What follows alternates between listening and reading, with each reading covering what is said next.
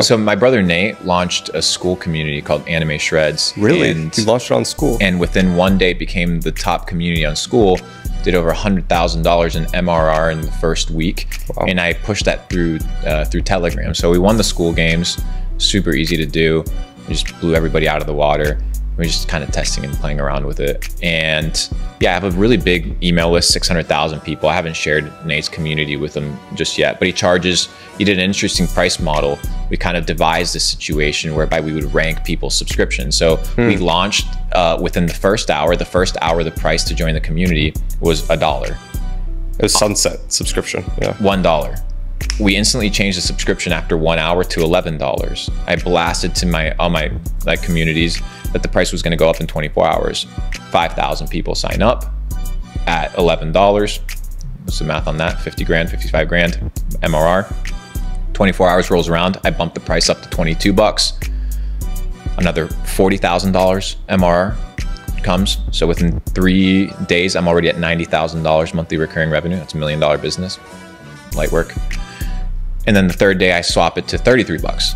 And that's where the current price is at. And right now we're sitting at about like 6,000 people paying anywhere from 11 to 33 bucks. I think the business does, or like 80K, 40 to 80K, depending on the month.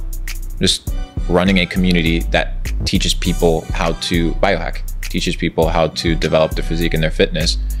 And I think there's a lot of value to that. Why did you launch on school as opposed to building in-house if you already have those? I was just testing it. I was testing the platform and just having access to Alex and Sam. That makes sense. It's a good connection and it's a good platform. I think I support it under the premise that it's going to become a valuable tool to the ecosystem in general, right? So if I'm propagating this message of, hey guys, there's a better alternative way in order for you to no longer live under the Prussian school system of working in the factory, I encourage the tools that allow people to get to that. Yeah. And if that's one of the tools, so be it. I mean, I don't have any vested interest in the success of school, but I think it's good for the vested interest of the success of people that don't have $5 million to build a Capital Club platform, but they have 50 bucks. They have 100 bucks for a subscription. It might be very valuable to them. So, and once again, we're talking about communities, right? We were talking about what was valuable. If I have a premium paid community, I know the people in there are real. Yeah. So that has a value to it. That's so true. Yeah. And that's a vetting process, right? And it goes from a small level of, let's say, $1 or 99 bucks or 11 bucks. The same concept goes all the way to $100,000 memberships or fees that cost $1 million to enter or be part of these things. Like a Bugatti experience. You need to own a Bugatti. That's a multi-million-dollar entry fee to what? A group of people.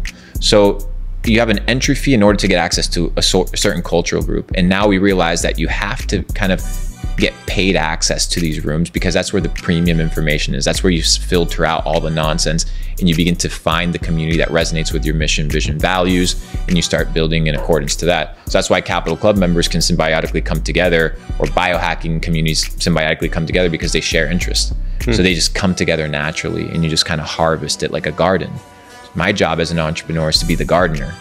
Just making sure that these guys are making money here, kind of mixing pot over here, deal flow, insert some crypto deals for them to make money, insert some private equity, build out an academy so that they're well off, do some free events for them to get together, and just create the symbiotic relationship where everybody's winning.